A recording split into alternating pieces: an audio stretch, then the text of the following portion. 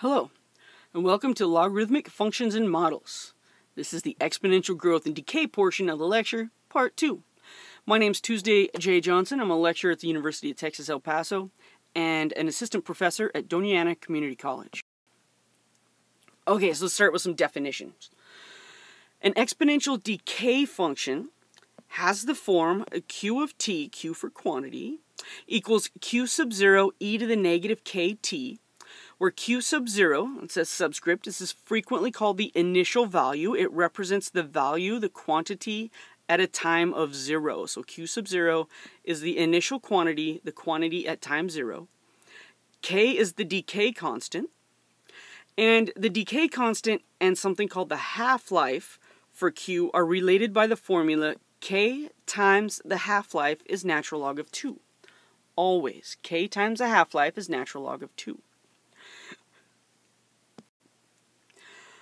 Our second definition, an exponential growth function, has the exact same form. Notice it's still q of t equals q sub 0 e to the, and this time it's a positive kt. The only difference in the two formulas is negative is decay. A positive exponent will be growth. Q sub 0 still represents the value of q at time 0. K is now called the growth constant because it's a growth function, growth constant, decay function, decay constant. The growth constant k and doubling time for q are related by k times doubling time equals natural log of 2. Notice these equations very similar. The only difference is in our terminology. A growth function has a positive exponent, a decay function has negative. If it's decaying, half will be left after a certain amount of time. If it's growing, it'll double over a certain amount of time, but we're always related by this equation. So let's find the associated growth or decay function. When q equals 1,000, q equals 1,000 when t equals 0, and I have a half-life of 3. When t equals 0 is always going to give us the initial value, so q sub 0 equals 1,000. That's what that little phrase there says. Q sub 0 is 1,000. Half-life equals 3, and usually this will have units to it, but this is just a practice the concept problem. Half-life equals 3 means the time for half the substance to remain is 3. 3 days, 3 hours, 3 minutes, 3 eons, I don't know, whatever it happens to be. In 3 units of time, only half of the substance will remain. We know that k multiplied by the half-life is always natural log of 2, and with this we can find our k value, our decay constant. We know it's decay because of the half-life. So q of t is equal to 1,000 e to the negative, because it's decay, I know it's a negative exponent, and then I'm going to use the exact value, natural log of 2 divided by 3 times t. And I leave this in exact form because rounding could throw off your answer. It depends on how close you want it to be. And also, for those of you that use WebAssign as your homework system, as we do at UTEP, make sure you use the exact value unless it specifically tells you, hey, round to a certain number of decimal places. It wants exactness. You can find this. I didn't need a calculator for any of it. I could type it all in. It's all good to go. Don't even have to reach for my technology.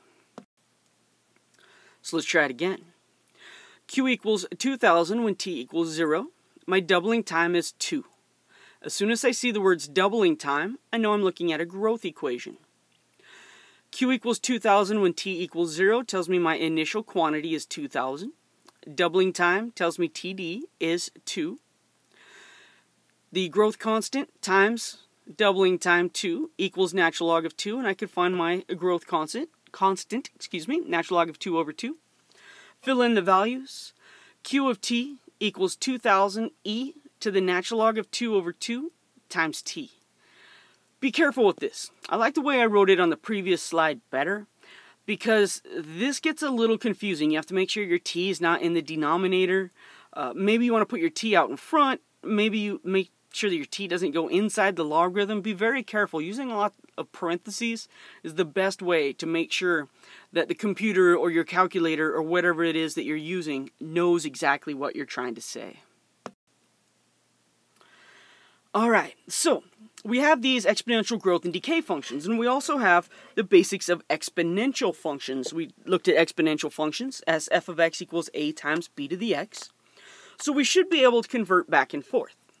So we're going to convert the given exponential function to the form indicated, and we're going to round to 4 significant digits. If you need more information on significant digits, check out my website, math.utep.edu/faculty/TuesdayJ.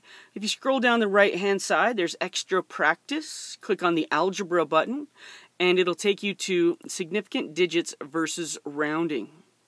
There's some practice problems there for you also if you need to work on your significant digits. Alright, now if f of x is 4e to the 2x, I want to rewrite it as f of x equals a times b to the x. Well, looking at the two forms, it'll always be that a, the initial amount for exponential functions, is equal to q sub 0, the initial amount for our exponential growth functions, right? This is a growth function because the exponent's positive.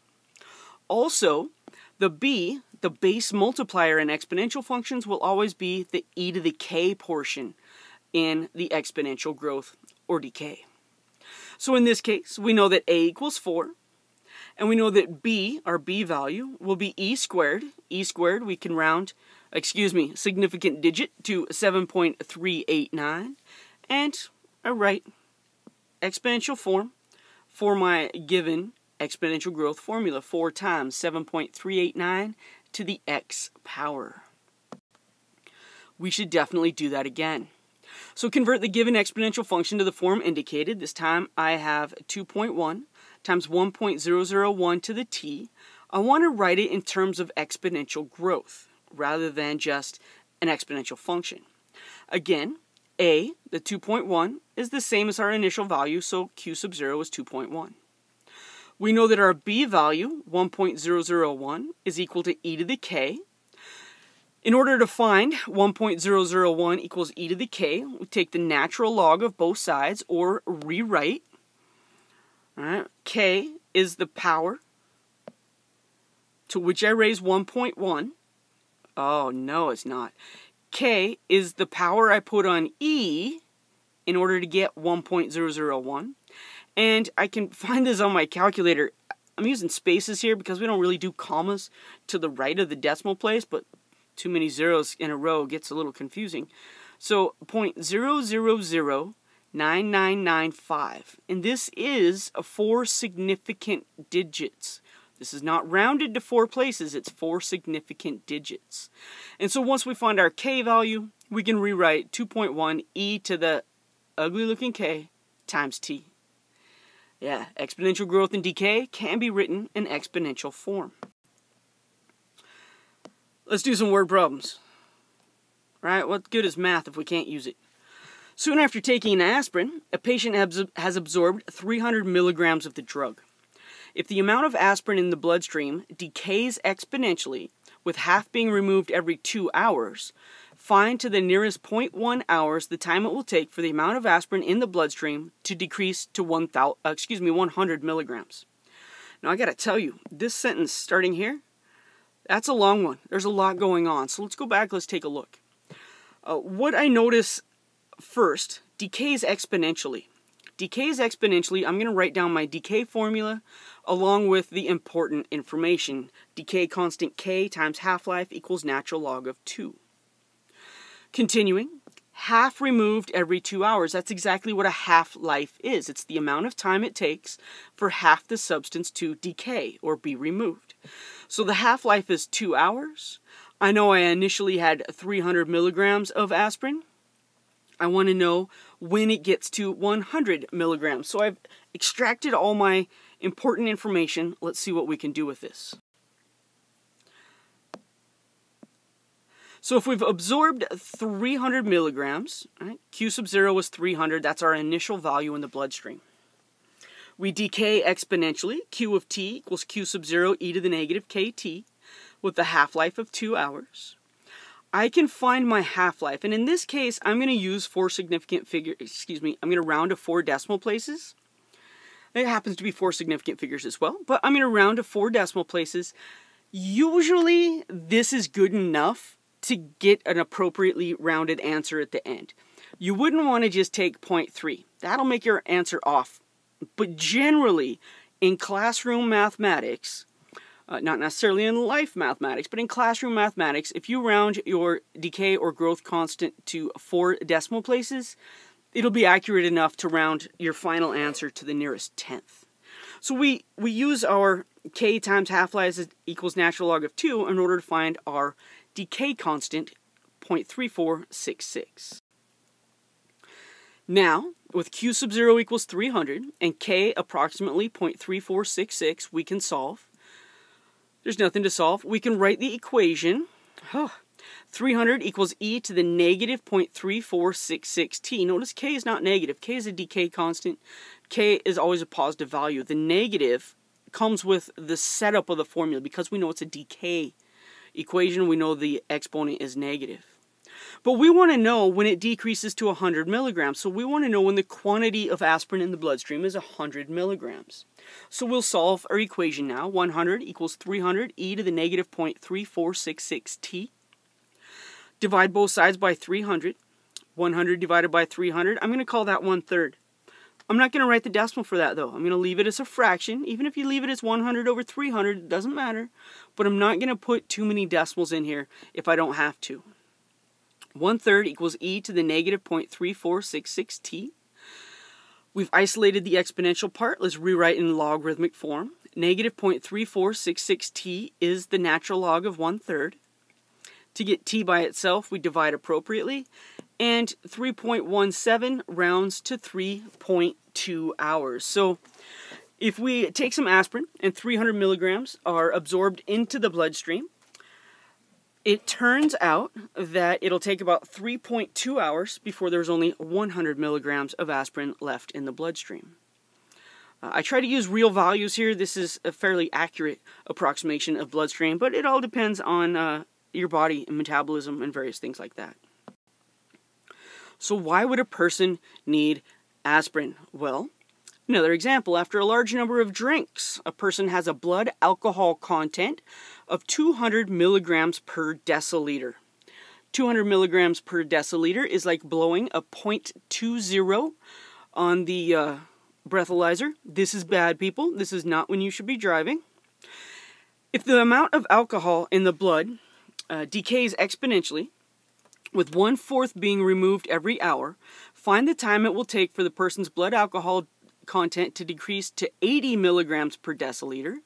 80 is blowing a 0.08 on a breathalyzer. You are, at that time, still legally intoxicated and you can be arrested. Anything below that, you're still taking a chance. Don't do it. Off my soapbox. No more public service announcements. Here we go. 1/4 is being removed every hour. This is not half-life. Don't just assume your half-life is 1/4. That's not true. How do we handle this? Well, it decays exponentially, so we know our exponential function. We know we originally have a blood alcohol content of 200 milligrams per deciliter, so Q sub 0 is 200. 1/4 is removed, so it's not a half-life, but it gives us some good information. 1/4 of the original 200 is 50 milligrams per deciliter that are removed in the first hour. Right? 1/4 is removed in the first hour. So 50 milligrams removed in the first hour. Which tells us 150 milligrams per deciliter remains after the first hour. And that gives us a point. After 1 hour, my blood alcohol content would be 150 milligrams per deciliter. And we could use this point in order to find K. If we're not given a half-life, we can use a point to find K instead. Same setup, same problem. So if 150 milligrams per deciliter is what remains when we started with 200, e to the negative k after 1 hour. All right, I'm going to divide both sides by 200. 150 over 200, I'm not even going to bother calling that 3/4. I'm not going to call it 0.75. I'm going to be lazy because I know I'm going to be using my calculator. My calculator's cool with 150 over 200. I don't want to do too much and forget what I am doing as I go along. So I just divide, whatever, leave it. 150 over 200 equals e to the negative k, right, multiplied by 1. Now that I've isolated my exponential part, I rewrite it in logarithmic form. Negative k is the natural log, right, the power to which I raise e, in order to get 150 over 200. And negative k is negative 0.2877. Negative k. So I already have the negative in here. We can use this as our this in our model as negative k to find the time when the quantity is 80. So let's finish this one up. Alright, so I want my blood alcohol content to decrease to 80 milligrams per deciliter, but it's starting out at 200. Of course, I would never do this. E to the, and I just found k, so this is negative 0.2877 t. Divide both sides by 200. 80 over 200, you don't have to simplify it. I did, I wrote it as 2/5. Old mathematics dies hard. Equals e to the negative 0.2877 t. I've isolated my exponential part. Rewrite it in log form. Divide both sides by the negative 0.2877. I'm going to find natural log in parentheses of 2/5, or 80 over 200 if you prefer. Divided by negative 0.2877, and we get approximately 3.18. A quick note, on graphing calculators, make sure you use the negative button and not subtract. Subtract is different than negative. Make sure you use the appropriate key. Remember, we're estimating to the nearest tenth, so when I get 3.18, about 3.2 hours for my 200 milligrams per deciliter of blood alcohol content to get down to 80 milligrams per deciliter. 3 hours. Of course, it depends on metabolism and various things, but that's about the same amount of time that aspirin's taking effect. I don't know. Okay, back on my soapbox. 80 milligrams per deciliter, still the amount you could be arrested for under drunk driving laws. Unless you're under the age of 21, or legal age to drink, and then it's a lot less, and you can be arrested. That's it. Logarithmic functions in real life. Thanks for listening.